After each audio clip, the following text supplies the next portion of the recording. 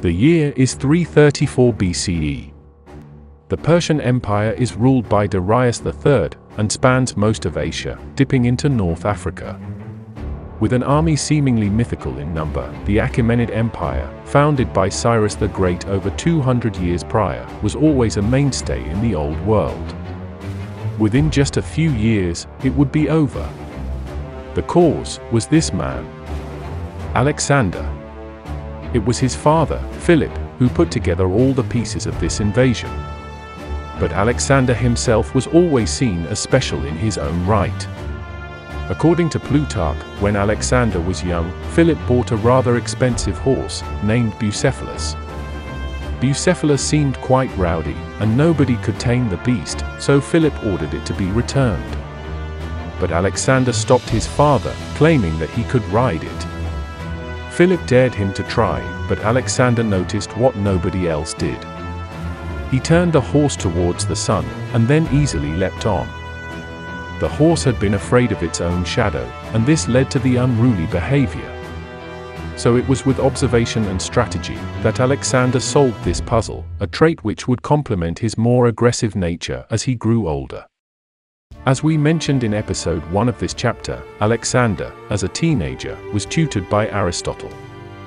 There, he developed a liking for Homer and kept a copy of the Iliad with him at all times. He believed he was descended from the great Achilles, the greatest warrior from the epic. At 18, he was given command of the companion cavalry at the decisive Battle of Chaeronea, which won Greece for Philip. But once news spread that Philip had been murdered, many regions began to revolt.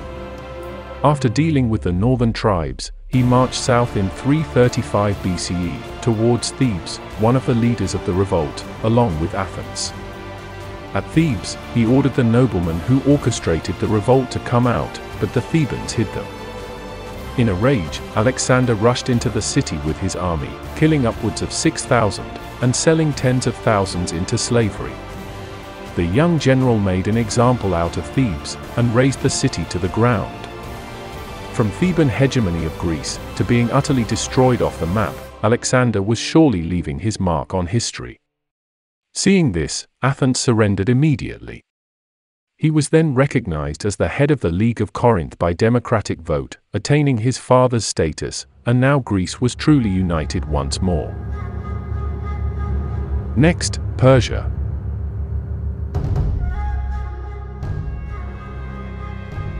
In 334 BCE, Alexander crossed into Asia via the Hellespont.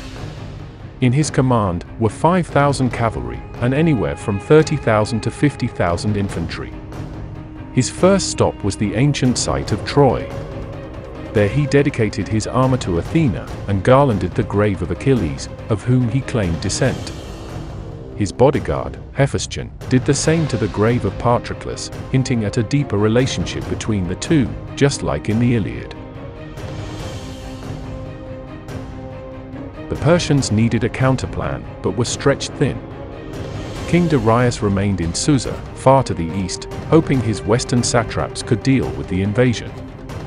Under Arsaces, one of these governors, and Memnon, a Greek working for the Persians, the Persian army made a stand at the Granicus River, barring Alexander from Asia Minor. Though outnumbered, Alexander didn't use his full army for this battle. The Persian lack of tactics was on full display here, and the Macedonians took advantage, charging forward in a full frontal assault. Alexander wasn't just a superb tactician and skilled fighter, but a brave general. He was always in the first charge, leaving himself vulnerable, but this raised his troops' morale. In no time at all, the Persians retreated, despite suffering minimal losses. This gave Alexander the western half of Anatolia. The first step of his conquest was complete. The Macedonian general then liberated the Ionian cities once again, freeing them from Persian rule. During his trek, he consolidated the rest of Asia Minor. Legends say he stopped at the city of Gordium, capital of Phrygia. There rested an ox cart, dedicated to the most important Phrygian god. The cart was tied up to a post, with a knot so intricate, no one was able to detangle it. An oracle had proclaimed that whoever undoes the knot will one day rule all of Asia. Alexander gave it a shot, but his strategic mind couldn't figure out this tangled mess. So he relied on his cleverness. He unsheathed his sword and hacked at the knot, splitting it in one swipe. His reasoning was that the knot was broken, it never really mattered how. Continuing his journey deeper into Persian territory, with the oracle's prophecy still fresh in Alexander's mind, the fall of the largest empire ever went from unlikely to inevitable. During this time, Darius realized the seriousness of the situation, so left Susa and moved west, making Babylon his new headquarters. He amassed a fearsome army. Anywhere from 30 to 80,000 light infantry units, along with 11,000 cavalry, with around 10,000 Greek mercenaries sprinkled in. And as always, his personal guard of the 10,000 immortals. The battle was to be on an open field, and with an army almost twice the size of Alexander's, this would be where the invasion ended. But luck was with the invaders. Alexander had come down with a fever, delaying his invasion for weeks. Sick of simply waiting, Darius marched up to Anatolia to meet Alexander's army there. He circled behind the army and cut off the Greek supply lines, forcing Alexander to backtrack. Alexander and his army caught the Persians camping near the town of Issus, on a very narrow plain between the Gulf of Issus and the mountains. And Darius and Alexander finally met face to face. The battle began with a Persian cavalry charge, but the narrow battlefield negated the Persians' superior numbers. The Macedonian left flank could handle the onslaught, while Alexander attacked from the right, smashing through to attack Darius directly. With his life in danger, the Persian king retreated, leaving most of his army behind, including his wife, daughters, and mother. The casualties ended up being massive for the Persians, with the dead numbering from 20 to 40,000. Alexander did treat the king's family well though, and later in his life, went on to marry one of Darius's daughters, Statera. The Battle of Issus was a turning point. The odds now favored Alexander. This was surely the Achaemenid Empire's most humiliating defeat. After Issus, Darius remained in the east, but Alexander didn't pursue him. He instead marched south, into Syria. There, he came upon the city of Tyre, which we have mentioned in previous episodes as an ancient Phoenician city. It lay just off the coast, on an island, guarded by the Tyrian navy. Remember that the Phoenicians were experts on the sea. With no way to capture the city by conventional means, Alexander devised a plan. He had his army build a causeway made of stone, out into the sea. From there, he transported his siege equipment out to start attacking the walls of Tyre. The only problem was that the navy was ready, and began to attack the army on the causeway. Alexander countered this by building towers, placing catapults and ballistas inside, to destroy the ships once they came closer. Tyre then sent combustibles to the Macedonians, by ship, and soon the entire causeway was aflame, and the army had to retreat. Discouraged, Alexander knew he needed a navy to take this island. He was in luck. The other Phoenician cities he had just conquered could provide him quality ships. With an additional gift from the king of Cyprus, Alexander had an army of over 200 warships, and he immediately used them to blockade Tyre. Alexander then built a more protected bridge, which went much further than the first. After finally breaching the walls, Alexander was the first to charge into the city, with his army close behind. The long siege ended quickly. Alexander was furious. This siege took a grueling 7 months, and sources say he had all the Tyrian men of fighting age slaughtered, and upwards of 30,000 civilians sold into slavery. With the Levant under his belt, Alexander continued south. Next stop was Egypt. Most cities opened their doors to Alexander, but he did encounter resistance at Gaza. The siege didn't last nearly as long, but their fate would be similar to Tyre's. Once Alexander reached Egypt, he portrayed himself as a liberator. The general would make the pilgrimage to the Siwa oasis, and was crowned pharaoh at Memphis. He restored the Egyptian temples, which the Persians had let fall into disarray, and dedicated new temples to the Egyptian gods. During his brief few months in Egypt, he also founded a new city, one which would become the hub for the Hellenistic era which was to follow. He named it after himself. This magnificent city became Alexandria. After spending the winter in Egypt, Alexander continued his march to the east. Darius didn't want this war any longer, so sent messages to Alexander, offering to give him all the lands west of the Euphrates if he halted his advance. One of Alexander's top generals, Parmenion, had grown weary of the fighting, and wanting to go back home, told Alexander, "I would accept, if I were you." To which the Macedonian replied, "And if I were you, so would I." And so, the march continued on. Instead of heading straight for Babylon, Alexander took his armies north, into Assyria. It was easier to forage for food along this route, and there were more shaded areas to protect from the heat. They would eventually meet near the town of Gaugamela, meaning the Camel's House, in modern-day northern Iraq. Darius made sure the battle was on a large open plain, so he could take advantage of his large numbers, not like the mistake at Issus. And he would need this space. The upper estimate of his army composition comprised of over 40,000 infantry, 40,000 cavalry, his elite band of 10,000 immortals, 10,000 Greek mercenaries, 2,000 Bactrian cavalry from modern-day Afghanistan, 1,500 archers, 200 scythe chariots, and 15 war elephants from the east, although they might not have been used.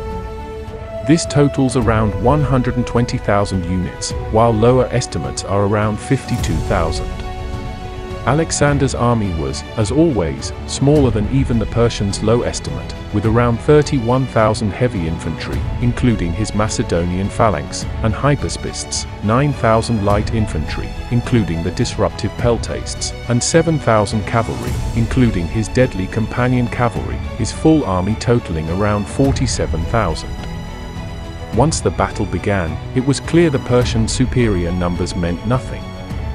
Alexander's army was better armored, and their sarissas, the lengthened pikes used by the phalanx, were enough to encumber the Persians, while Alexander and his cavalry drew away Darius's protection, leaving a gap. They smashed into the weakened Persian center line, and made for Darius and his personal guard. This is when Darius retreated, but Alexander quickly pursued him.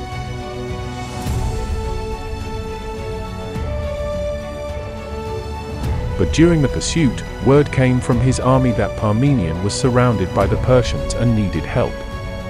Alexander had a choice to make: find Darius, or save his general. This was no movie, but it certainly felt like one. Alexander went back, and mopped up the remaining Persian troops, although the Macedonians suffered more casualties than usual, and his dearest friend Hephaestion was badly wounded.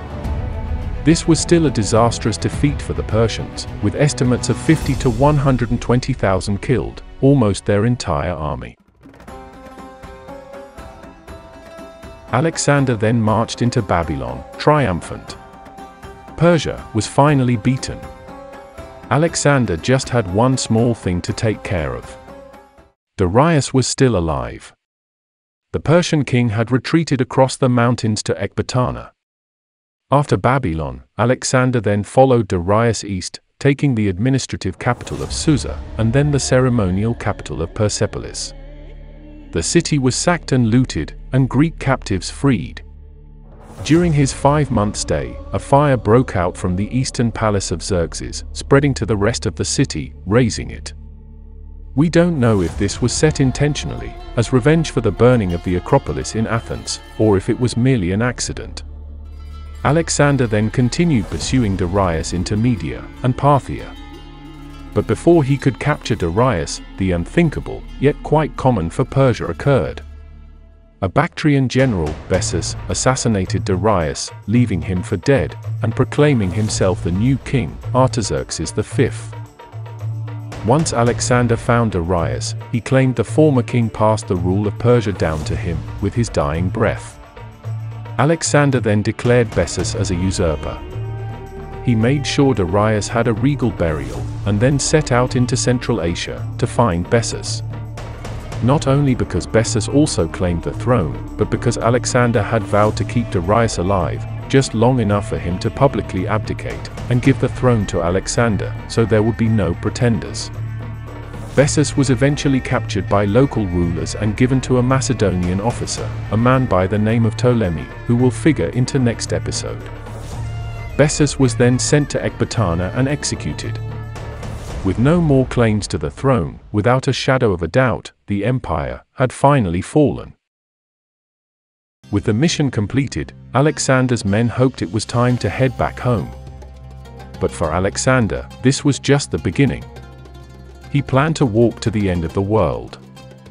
Marching through Central Asia, he founded numerous cities, of course all named after himself, along with one named after his dear horse, and then crossed the rough lands that divide the central area from northern India. While there, he met some resistance, not from the locals, but from his own men. The son of Parmenion, the general we previously mentioned, was implicated in a plot to assassinate Alexander. Both him and his father were tortured and executed.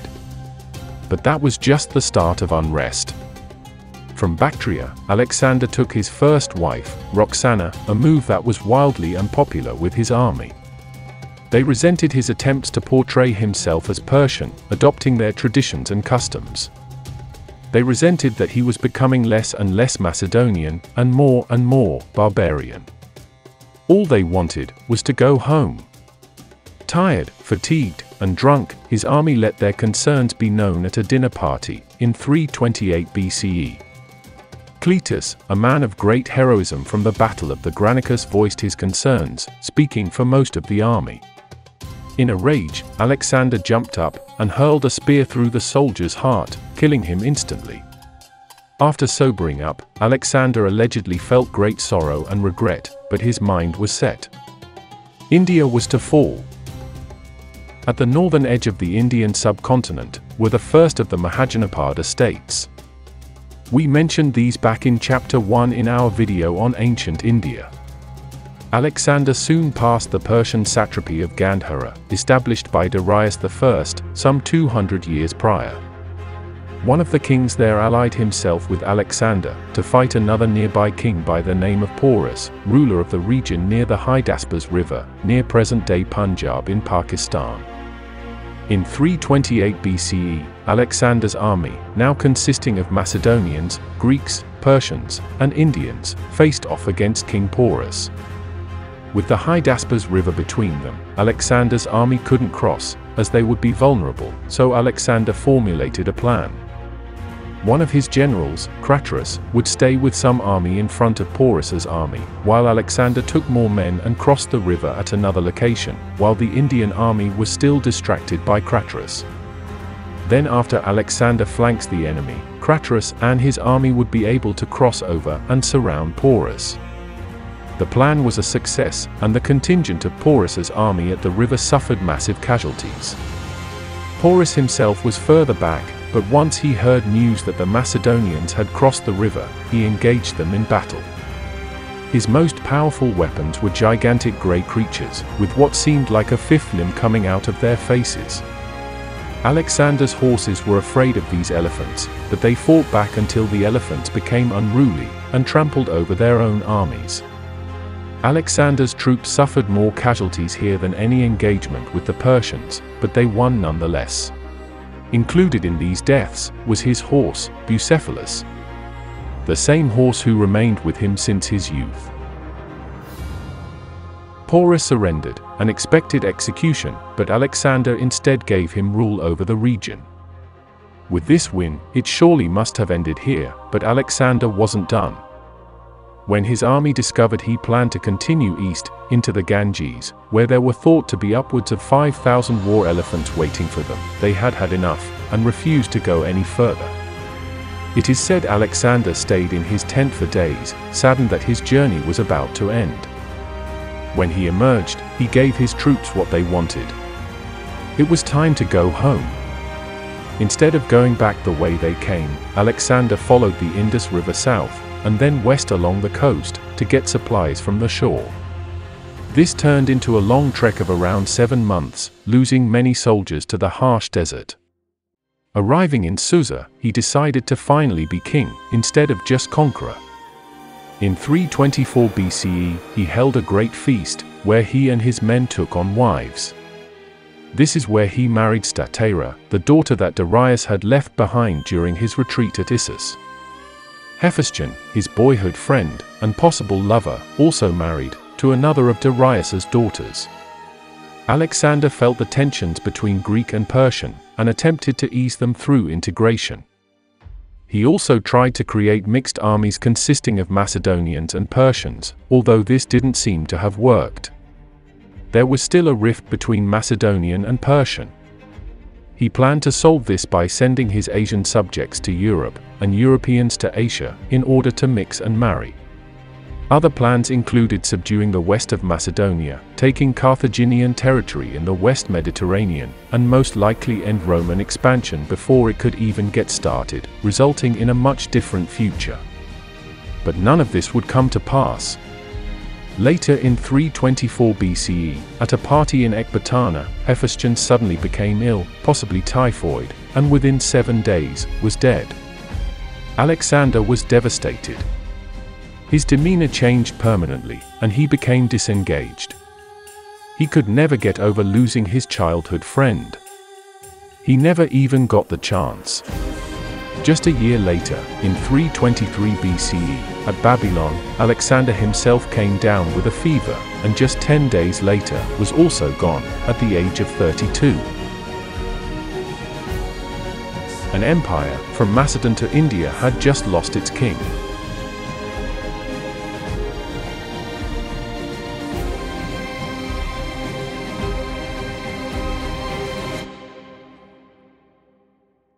Next episode, we find out who succeeded Alexander, and how his great empire crumbled, in just less than 20 years.